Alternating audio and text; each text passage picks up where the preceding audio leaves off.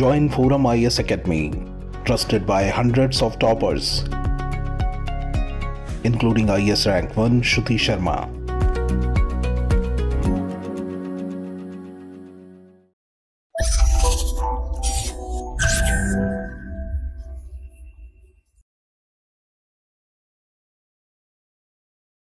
Good evening aspirants, welcome to the Hindu News Analysis discussion brought to you by Forum IAS for the date 6th June 2023. These are the list of news articles for today's discussion. We will be covering 5 topics from international relations, science and technology, internal security and a topic from governance. Apart from that, we will also be covering 2 previous year prelims questions at the end of the discussion. So with this straight away, let us move to our first article. First topic, Eye on oil. India must bring pump prices of petrol and diesel in line with global oil prices. The news is that the groupings OPEC Plus agreed to extend the ongoing production cuts in the year 2024 also. The groupings has taken such a decision as it seeks to keep oil prices from falling amid concerns about the global economic slowdown. In addition to this, the OPEC leading producer Saudi Arabia also voluntarily came up with a decision to reduce oil output by an extra 1 million barrels per day in the month of July. Also, more than 20 nation OPEC Plus in April announced that additional output cuts amounting to 1.66 million barrels per day will be done. Before knowing the implications of cutting the oil output, let us know about how oil prices are decided and about the OPEC and OPEC Plus in detail. First, let us see how oil prices are decided. See, it is based on supply and demand. The concept of supply and demand is the mechanism by which the prices of crude oil are controlled. OPEC as producers have no influence over the demand for petroleum, but the groupings OPEC tend to change its supply in order to influence the price. In order to keep prices of oil stable, the Organization for Petroleum Exporting Countries usually maintain a quota of oil supply. Another mechanism of pricing is the future supply based on some speculation. These are the supply and demand based on speculation of suppliers and consumers. Now let us see what is this OPEC. See, the Organization of the Petroleum Exporting Countries was founded in Baghdad of Iraq. It was founded with the signing of an agreement in the year 1960 by 5 countries. They are Iran, Iraq, Kuwait, Saudi Arabia and Venezuela. These 5 countries were to become the founder members of the organization.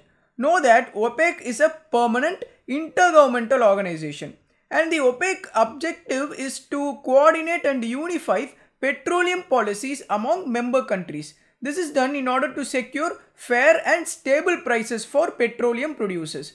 They also ensure an efficient, economic and regular supply of petroleum to consuming nations, besides a fair return on capital to those investing in the industry. Another important fact is that it is headquartered in Vienna, which is located in Austria. Also know that OPEC membership is open to any country that is a substantial exporter of oil and which shares the ideal of the organization. Now coming to the OPEC Plus. OPEC Plus is a group of 24 oil producing nations. This includes 14 members of OPEC and 10 other non-OPEC members including Russia. The 10 other non-OPEC members includes countries like Azerbaijan, Bahrain, Kazakhstan, Malaysia, Mexico, Oman, Russia, South Sudan, Sudan and Brunei. The format OPEC Plus was born in 2017 with a deal to coordinate oil production among the countries in a bid to stabilize prices. Since then, the group has reached deal for members to voluntarily cut and ramp up production in response to the change in global oil prices. Know that the OPEC bloc is nominally led by Saudi Arabia, which is the group's largest oil producer, while Russia is the biggest player among the non-OPEC countries. Now coming to the implications part, for India, which imports more than 80% of its crude oil requirements, the combined Saudi cum OPEC plus announcement of supply curtailment are a cause of concern.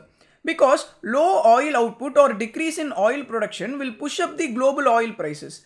Thereby, oil prices in India might also increase in future. But know that India sharply increased its purchase of crude oil from Russia since Moscow's invasion of Ukraine. As a result of this, the price that India pays for an imported barrel of oil has been steadily declining.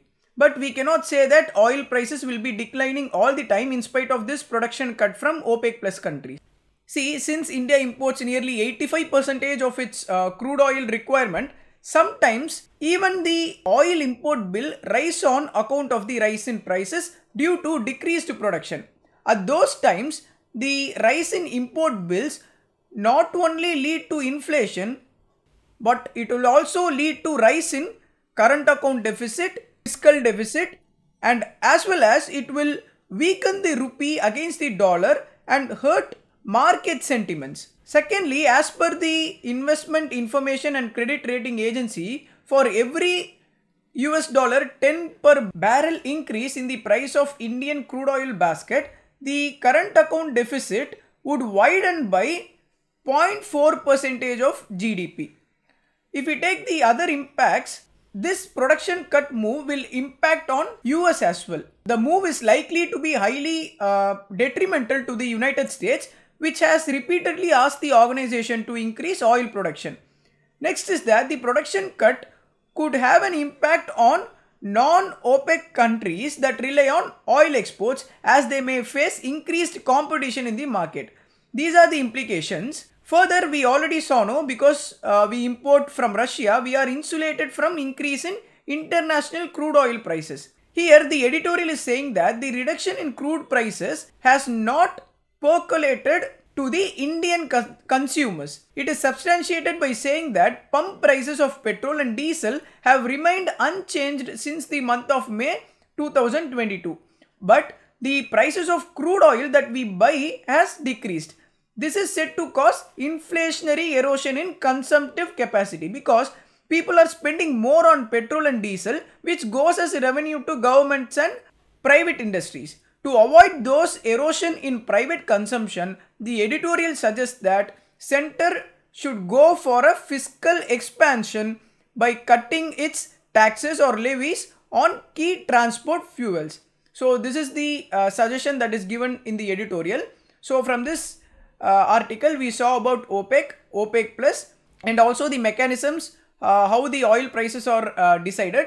Then we also saw about the implications of recent move of OPEC plus. So with this, let us close this article here. Second topic, in the short term, stabilize the line of actual control. This opinion section highlights the Doklam and Galwan crisis that happened in last few years. It says that the situation on the line of actual control has continued to remain extremely tense. We also know, right, most often the media reports the incident of transgressions and standoffs between India and Chinese troops happening at the line of actual control. It happens even as both countries are incurring huge expenditure as they induct men, material and equipments close to line of actual control. Such high expenses are set to ensure defensive preparedness as well as better military infrastructure. But in spite of it, incidents of transgression and standoffs between Indian and Chinese troops are happening at line of actual control. Here, the author tells why do both countries need stability in the LAC region. Firstly, the state of aggressive interaction between both the power centers are not sustainable and can only trigger a major conflict. This could ultimately lead to destabilizing the entire region and adversely impact the world politically as well as economically. Therefore, it is in everyone's interest that LAC is made stable and the two giant neighbors, which are the India and China, see a friendly rise. Secondly, the complexity of the India-China border problem makes it impossible for a permanent solution on an immediate basis. We must know that Chinese territorial claims includes the entire Arunachal Pradesh and the occupied Akshay Chin region. Unfortunately, no Chinese government is likely to to give up its claims over Ladakh and Arunachal Pradesh, because China has long ago set a narrative that Ladakh and Arunachal Pradesh are two of the 5 fingers that are attached to Tibetan palm. Similarly, the Indian political establishment is not in a position to make any concessions to facilitate a mutually acceptable border settlements. How can India give up its claims on western and eastern section? So the author says it is better that both sides consider taking short-term solutions with pragmatic steps to stabilize the LAC region, and so thereby they could reduce the possibilities of a conflict. See, for India, it is all more important that LAC disputes do not escalate into full-fledged conflicts, because there is no surety that the result of war will be favorable to India. And moreover, we have to divert most of our finances to defense and war purposes, which are not going to yield anything productive in return. Now, coming to the inadequacies that both countries are facing. See, after the visit by the then Indian Prime Minister to China in the year 1988, 4 agreements have been signed between 2 countries in order to maintain peace along the LAC region. Know that for more than 2 decades, these arrangements, that is, these 4 agreements have served their purpose well. But however, the increase in tension on the LAC suggests that these agreements are inadequate to deal with the crisis anymore. And moreover, the agreements that were signed previously are based on the premise that the LAC is mostly defined and understood by both parties. However, this is not the case now, and there are large segments which lack clarity now. As a remedial measure, let us see what the author has to say.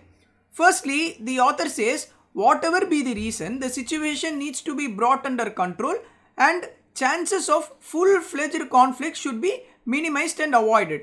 Secondly, he suggests to convert the LAC region into a line of control by delineating it on the map and as well as on grounds without prejudice to the border claims. He thinks this will reduce the urge among the forward troops to inch forward and reduce any chance to acquire the land further. This may seem difficult but can be implemented with the use of technology, and moreover, India and China should be handling it in a matured way. Thirdly, the disputed area on the LAC can be treated as no entry zone. Alternatively, both sides should be allowed to patrol these areas as per mutually agreed frequencies. Then the author says joint patrolling of the disputed areas must be allowed to explore, as it can result in maintenance of status quo, and thereby it could also lead to increase in confidence between both the countries. Finally, the opinion suggests that existing confidence building measures and engagement mechanisms needs to be strengthened.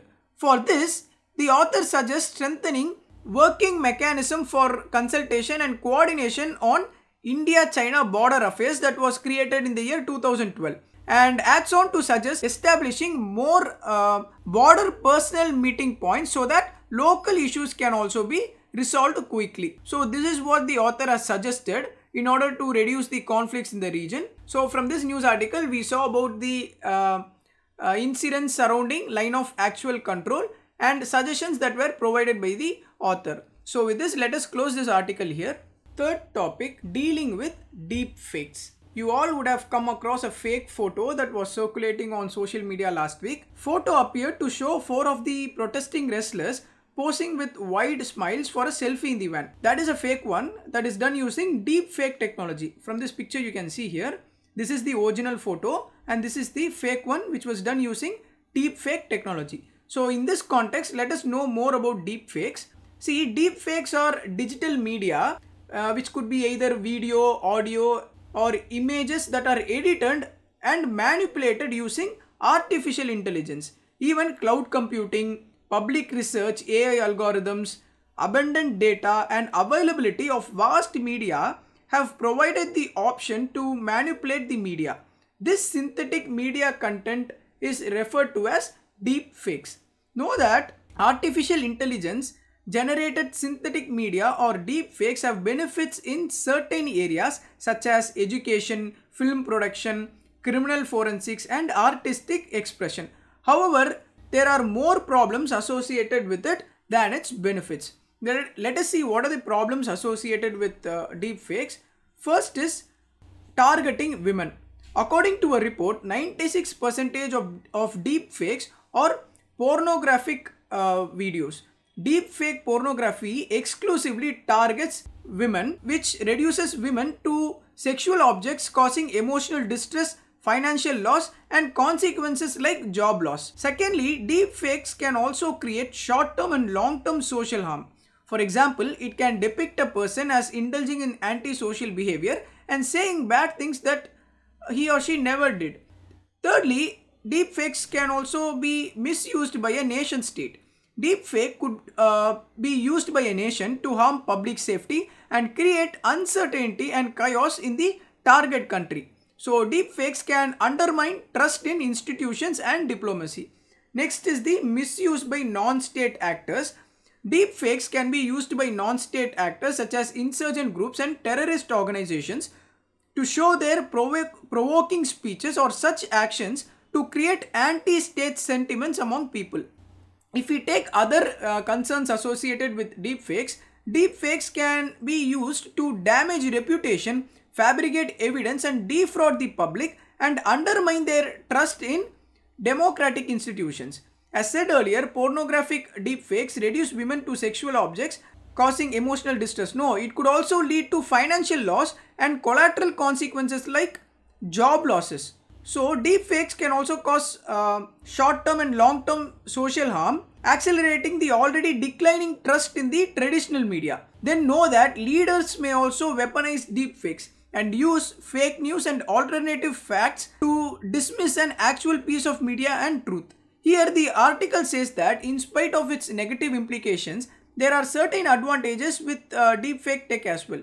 To make that work in a positive fashion, you must also know how to deal with the negative implications of deepfake technology.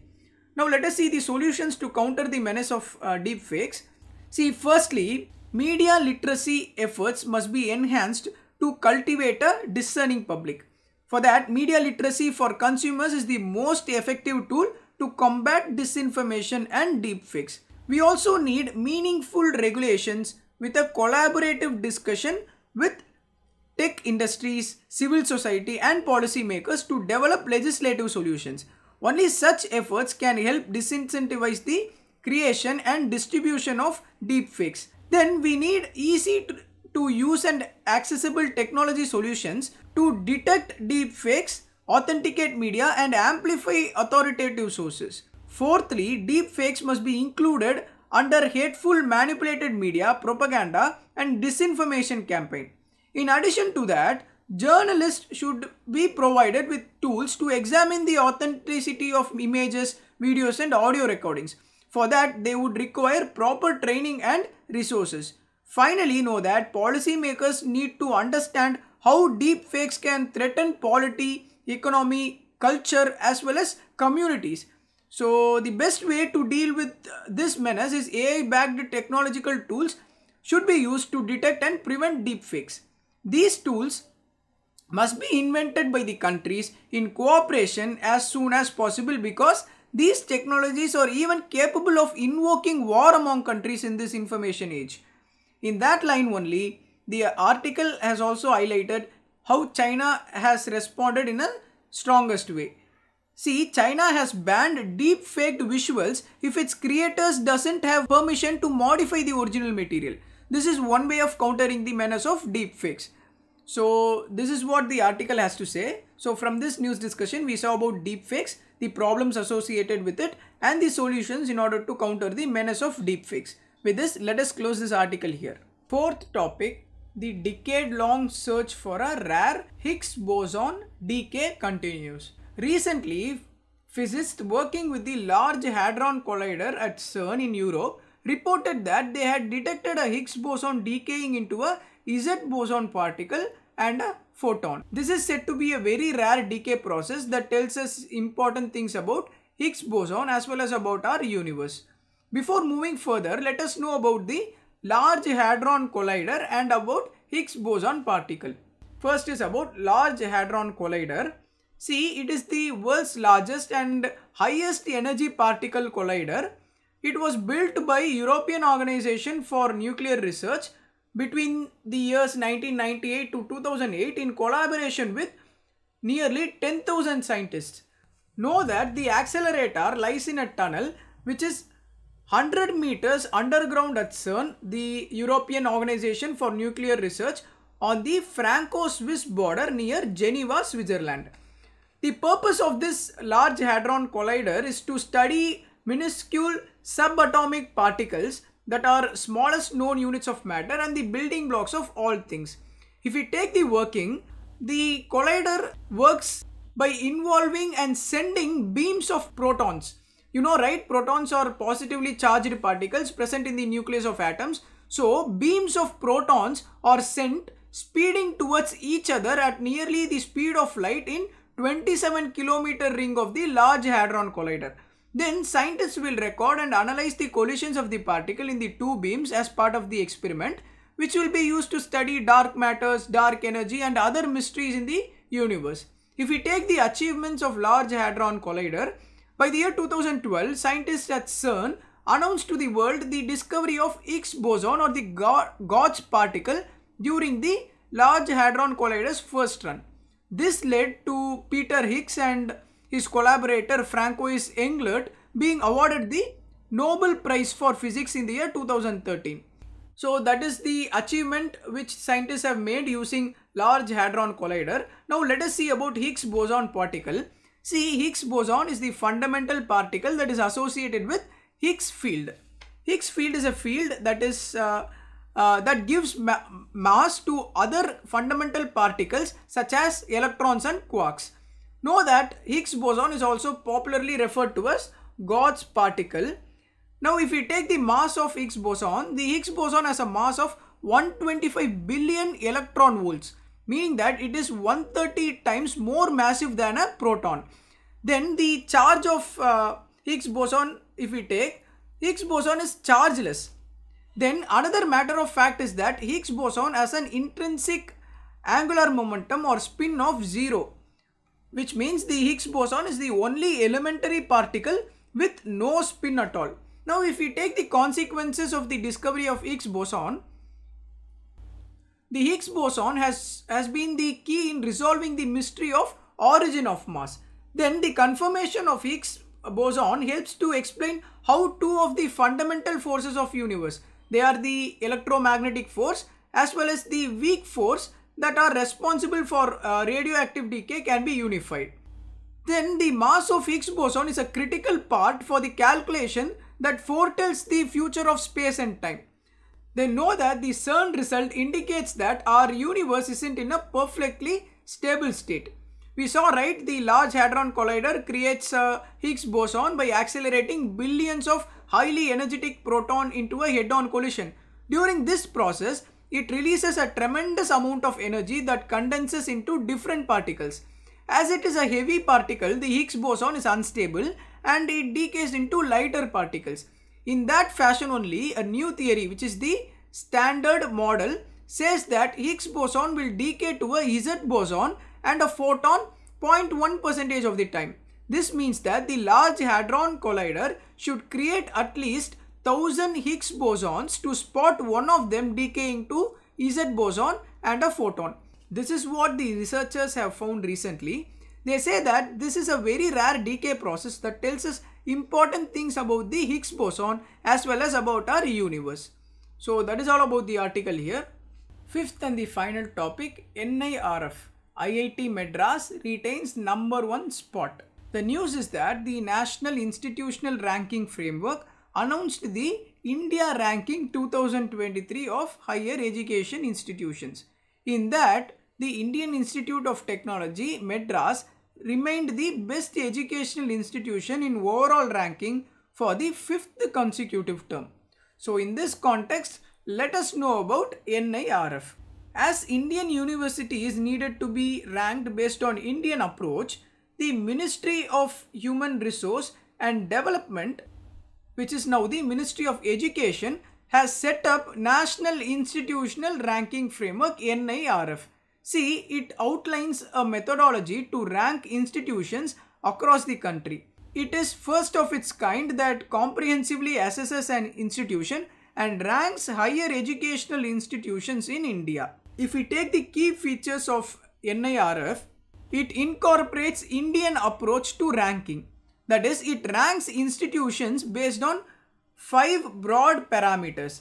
They are teaching, learning and resources, collaborative practice and professional performance, graduation outcomes, outreach and inclusivity, as well as perception. These parameters are further elaborated into subcategories. Then separate ranking for different types of institutions depending on their areas of operations are also taken into account. See, ranking methods are provided for 6 categories of institutions. They are engineering, management, pharmacy, architecture, universities and colleges. Know that data obtained to measure the performance is such that it is easily available. So only verifiable data are taken into account.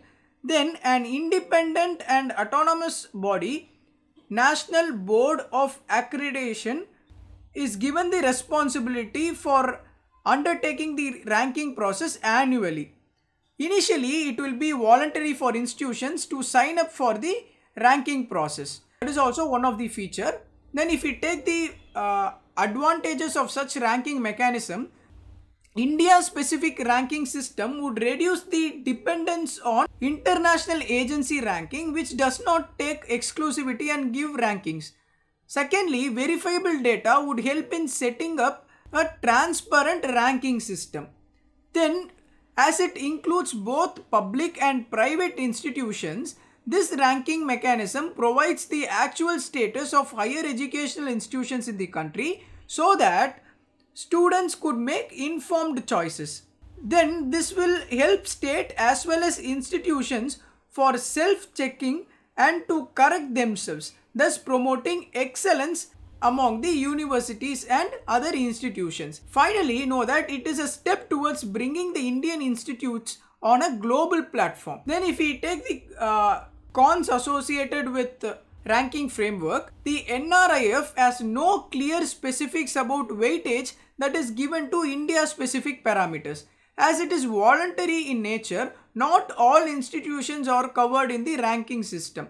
Then know that disciplines like literature, commerce and social work appears to have left out of the ranking framework. Then broad-based institutions such as IITs are often listed under the engineering category. They should have competed under the category of universities. That is what the experts are saying.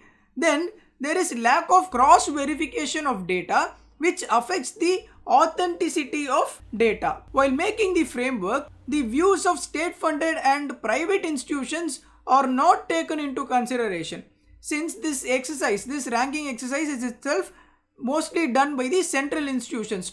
So the views of state funded and private institutions are not taken into account, which is also said as one of the demerits of this ranking framework. Then if we take the way forward, first thing what has to be done is that normalization of performance index. That is, normalization would help as there is huge resource gap between state funded and private institutions. Secondly, there has to be a separate scheme for central, state and private institutions which might be better, and private industries would be voluntarily made to compete with these state funded institutions.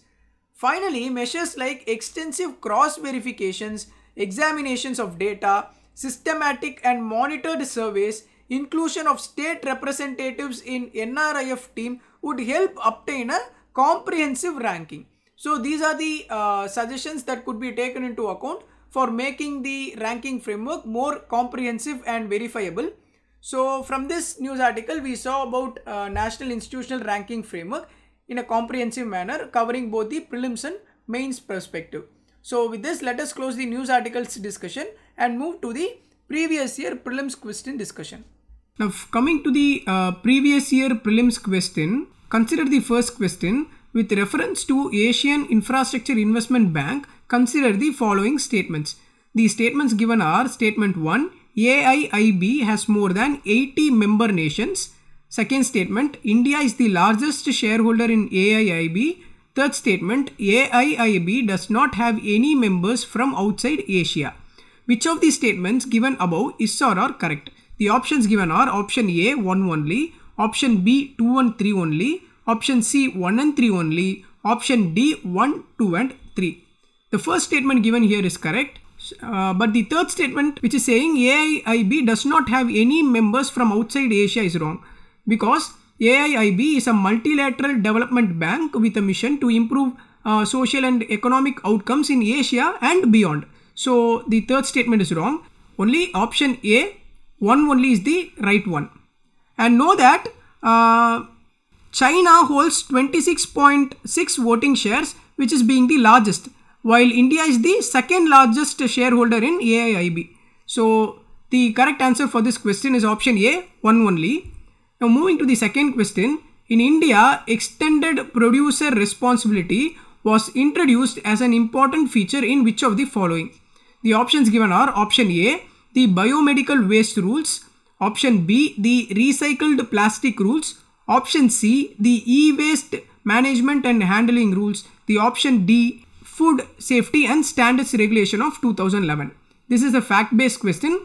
The correct answer for this question is option C, e-waste management rules.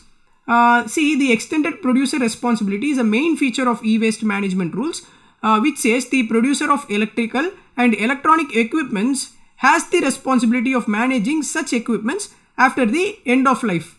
So by this way, the producer is responsible for their products once the consumers discards them. So the answer is e-waste management rules of 2011. So with this, we have come to the end of news articles and previous year questions discussion. With this, let us wind up our discussion. If you like the method of teaching and if you can understand the concepts well, please give like, share, comment and subscribe to Forum IAS channel in various social media platforms for further update. Thank you for listening.